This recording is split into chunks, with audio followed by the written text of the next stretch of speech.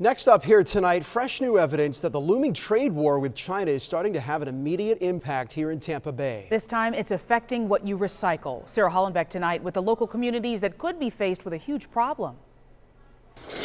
Ever wonder what happens to that paper, plastic, and glass you toss into the recycling bin? It magically disappears. 90% of the items we recycle here in Tampa Bay get shipped more than 7,000 miles away. To tell you the truth, I didn't know we sent our recycling to China.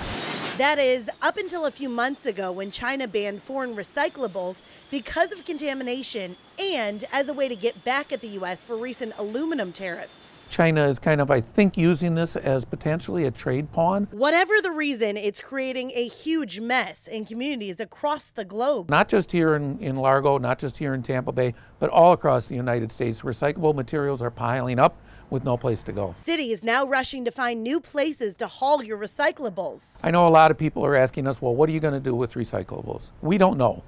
And I'm just being honest. Cities used to get paid to bring their recyclables to sorting facilities like this. Now they're having to pay $50 a ton just to drop it off, forcing communities like Largo to increase your garbage fee come October.